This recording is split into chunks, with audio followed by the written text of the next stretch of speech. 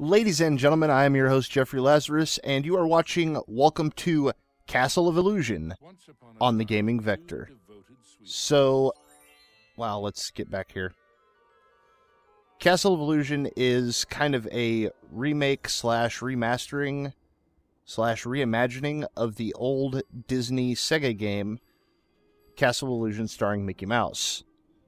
So let's jump right in here and we'll take a look at the help and options. So how to play is basically gives you your tutorial messages. Under controls, there are really no control options, unfortunately. All you get is vibration on or off. However, the controls are fairly simple. It's a basic platformer game. There's only really two buttons that you use, so not that big of a deal. Video options, brightness, that's it.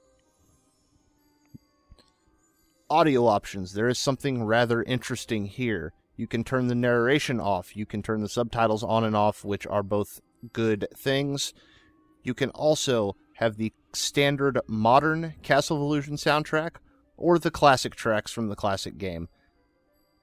Nice little touch there. We're going to go ahead and confirm the classic tracks, so hopefully you'll be able to hear those as we play. Now, this is probably going to be a rather short welcome to, because there's not a lot to this game, but I do want to show it off because there's been so much talk about the DuckTales Remastered game, which is coming out on Xbox Live Arcade in a few weeks, and is already out on other platforms, that this one I think kind of fell under the radar a little bit. So we're going to go ahead and continue. And I really kind of want to show it off because it's, spoiler alert, it's actually a pretty good game. So, first thing you will notice,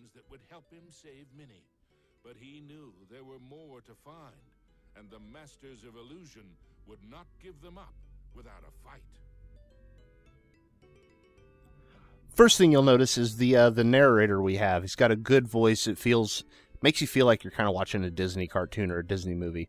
The other thing you're going to notice here is we actually have some 3D elements going on. So this is the Castle of Illusion, and this is basically, if you ever played Super Mario 64 or Banjo-Kazooie, you see the number above the door. That's how many gems you need to unlock the door. There's various doors in the castle that open up the different levels. Over here on the right-hand side, we can view paintings that we have earned. So there's a painting of one of the boss creatures. I don't know if that's supposed to be concept art or exactly what it is, but little collectibles you can gather up. You'll notice up here we have a door for 160. Also requires the orange gem to open, as you can see at the bottom of the screen. This one requires 80 and the red gem, which we already have, but I'm not going to head through there just yet.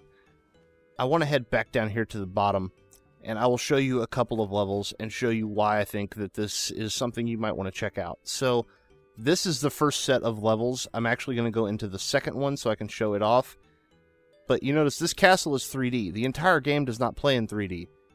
It's a remake of a kind of 2D platformer for the most part, and it still very much plays like a 2D platformer for the most part. There are some 3D elements, but there, at least at the point that I have been to, there have been no actual 3D platforming segments. As you can see, it's a very pretty looking game. It's got that watercolor kind of Disney art style going on. Oh, I didn't want to grab the stopwatch. So the stopwatch is actually something that pops up in a level after you've beaten it, and it allows you to do time attack. As you can see, it's your basic platforming. Mickey does keep his momentum going, so when you land on a platform, you want to make sure that you're landing with enough room to actually compensate for that momentum. Now, one of the things I wanted to show. So if you look in the background, you see those ghosts floating around, much like they are up here in the front. And in a few moments, we will actually make our way back there. Oh, if I can not fall off of the thing. We will actually make our way back to that area, which is one of the cool things that I kind of like about the way this game has been designed, is they managed to keep it as mostly a 2D platformer, but they added in things like that kind of depth of field. Also, there we see a red ghost with a big cheesy grin, and this guy will move out of our way and let us fall so that these plants can spit stuff at us. But as you can see, those plants are now closer than the stuff that was in the background before. And as we move along, just using our basic platforming skills, we're actually going to end up now, we're right next to those same plants that were spitting at us earlier. So, still very much a 2D game, but they managed to move us along a 3D plane without really noticing that you're moving along a 3D plane. And I really like that from the from a design standpoint. And now, remember the ghosts that we saw earlier that were kind of circling around? Yeah, we've actually gone into the background far enough to make it to them. And there you can see behind us even more back there. And that's kind of how these levels are laid out. You kind of work your way, sometimes you work your way into the background of the level, and you can see things that you're going to be encountering before you actually encounter them, which is really kind of a cool idea. Oh, wait, I had... Did I get myself stuck here? No. There we go. Oh, actually, no, we've made it to that next section. And fallen to our death. And fallen again, because I am a big dummy. But yeah, for the most part, basic platforming stuff, there is one other bit of functionality, and that is Mickey apparently is real good at throwing apples, I guess. Oh, balls. I keep failing this again and again, and I have fallen and died. Luckily, as you can see, a decent little checkpoint system going on, so we actually get dropped right where we failed. So not too punishing of a game, luckily. There we go. So Mickey, with the B button, can throw apples. The A button jumps, the stick or the D-pad allows you to maneuver around the level, as you would expect. You can also duck to get under narrow passageways such as that. And here momentarily, we'll see one of the 3D areas. So the camera switches on these 3D areas, not always necessarily to this view, but it does switch. And that gives you an indication that you've moved into one of these areas.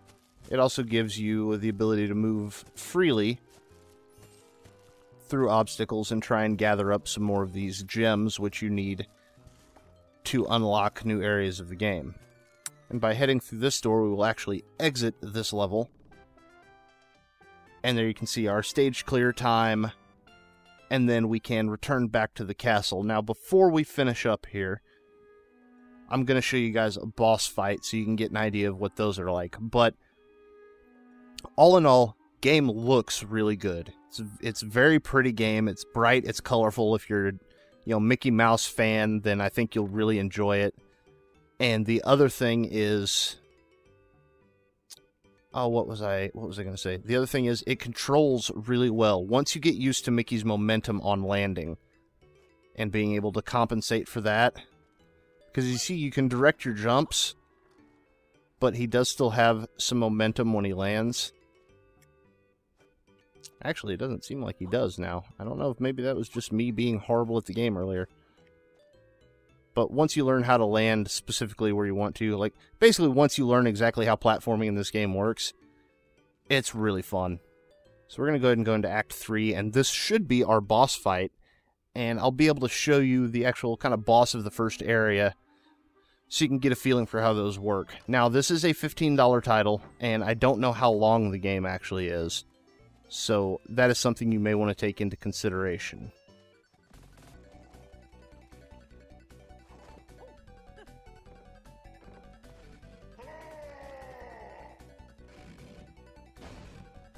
So here we have kind of our first boss fight in typical platformer style. And this is mainly about learning his pattern and being able to dodge it until he kind of knocks himself silly and then just bopping him on the head. As you can see, he gets his own little life bar up in the upper right.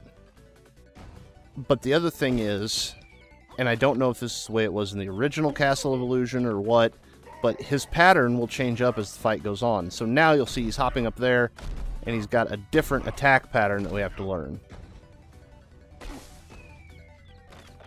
So he'll do that for a couple of hits, and then he will change up again.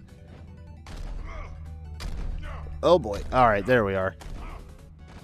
And then he's going to do his roll. We can jump over him. He smacks his head on the tree. We bop him on top of the head. And he should have one more attack that he's going to go for.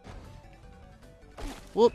And that should be that boss dealt with in a timely fashion. And then there is the gem that you gain for defeating the Masters of Illusion within the castle. So yeah, just a short little showing off of the Castle of Illusion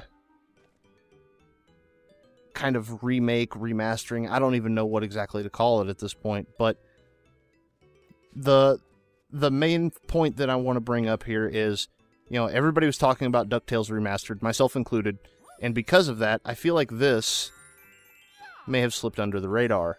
And as solid as the platforming has been up to this point, and as solid as the gameplay has been up to this point, I don't think it needs to have slipped under the radar. I think it's something that people should be... Why can I not get that gem? Oh. I think it is something that is worth checking out. Also, what is in here? I don't even know where this goes, so I'm not going to go up there.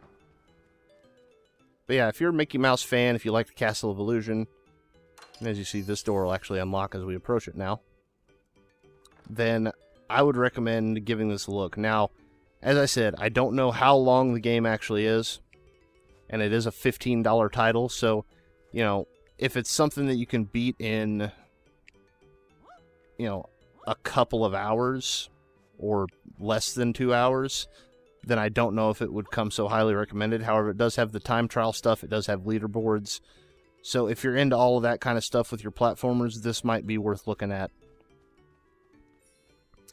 But I basically wanted everybody to be aware that this is out, and it's actually a good platformer.